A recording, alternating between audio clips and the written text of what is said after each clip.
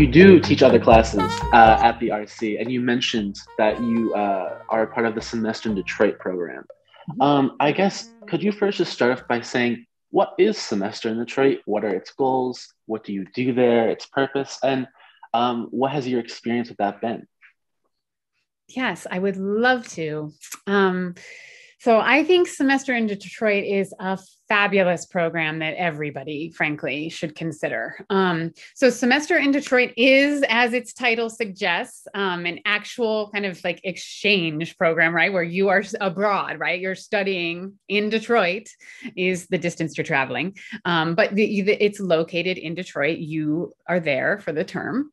And it combines experiential learning and classroom learning, right? So you are there doing an internship with some of our community partners at the same time as you're taking the core courses in the program. And you can do essentially the whole program in one semester. Everything about the Semester in Detroit program at its core is this notion of reciprocity, of having reciprocal relationships between sort of U of M and the city of Detroit.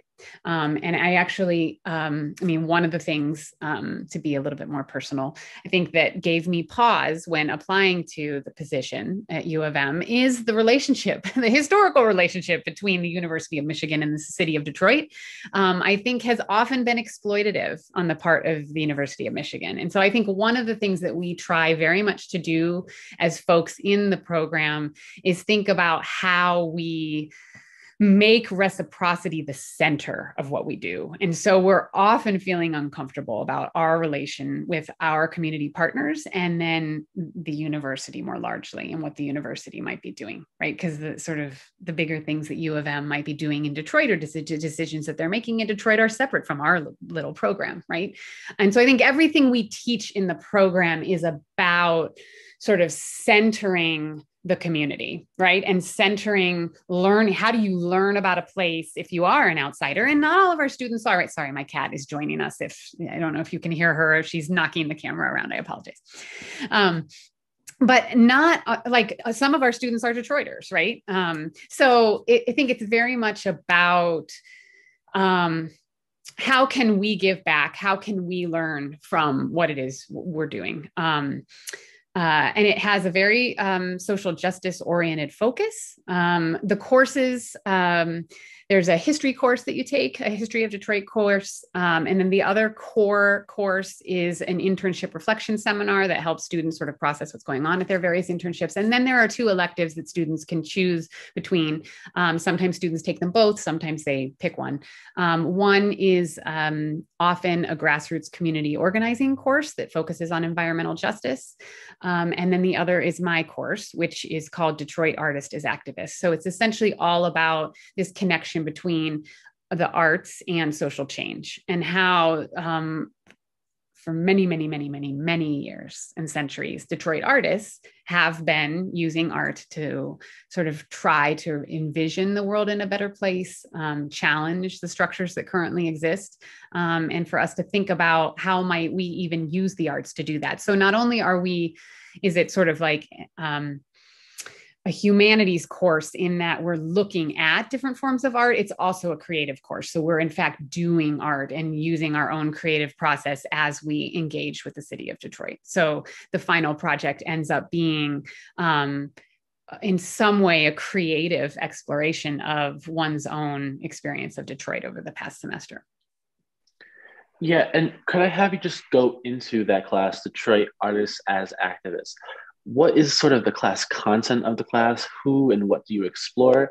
And also, how does it relate to the broader themes of Semester in Detroit? Like, how do you tailor the class towards those goals and those purposes? Absolutely, yeah. So we look at a range of different types of art. So I'm a poet, and so in some ways my bias is often toward poetry. So we do explore a number of Detroit poets, Robert Hayden, Philip Levine, Jamal May, Jessica Caramore. I'm not going to keep naming them all, but these are just a few that are coming to my mind right now.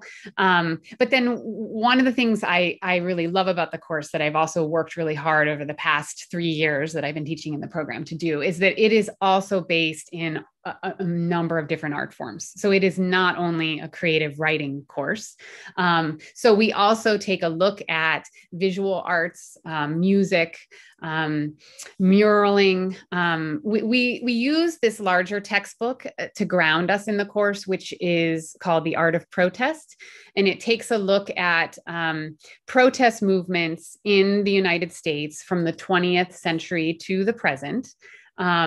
And how art has been an important part of those movements. So to give you a specific example, how, say, songs and singing were a critical part of the civil rights movement, or how, say, visual art was a really important part of the ACT UP movement for AIDS awareness in the 80s and 90s. And so we just look at how these various art forms, performance, let's say, as part of the Black Power movement, were really integrated deliberately and ended up getting results, right? Actually connections to social change that people were working toward.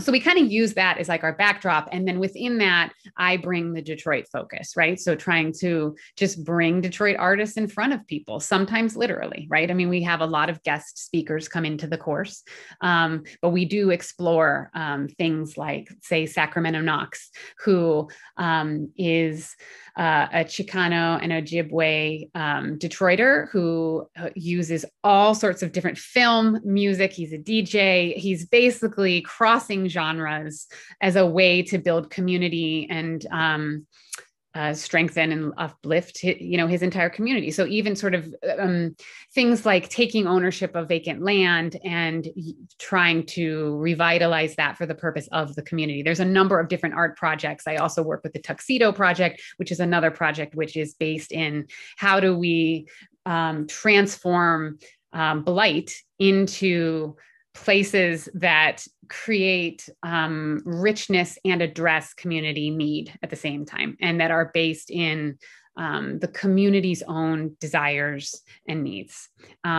So just the ways that the arts connect to all of that. And then also, I think one more thing I should mention is, some of the more famous Detroit arts, like the DIA, and the Diego Rivera industry murals that are at the DIA. So sort of more historical, famous pieces of art that students may have known. And if they don't, that's fine too, but may come into the class already knowing a little bit about, but thinking about that history as well. And so I think that ties into the program in all of those sorts of ways of thinking about understanding Detroit historically, and in particular, understanding the ways that dominant narratives about Detroit are both misleading and racist and false, and do damage to everyone involved, the people of Detroit as well as the people outside the city. And so really looking at the ways that artists from the very beginning have been countering those dominant narratives.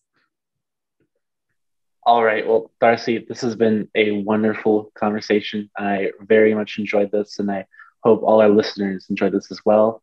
Thank you so much for your time and for helping us out today. And so have a great day, Darcy. Absolutely. It's been my pleasure, Robert. Thank you so much for this opportunity. And welcome, everyone.